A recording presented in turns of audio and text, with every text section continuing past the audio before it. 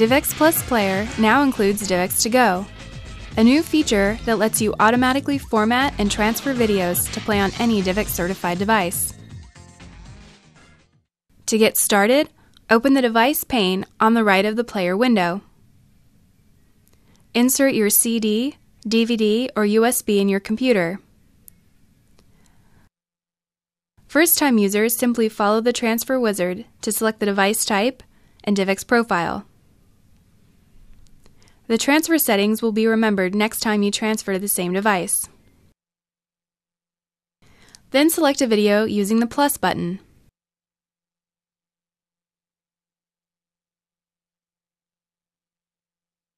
You can also start from your video library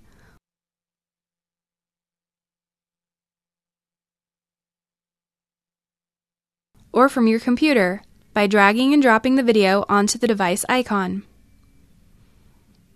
Once you have all the videos in your transfer queue, just click Start and let DivX To Go do the work.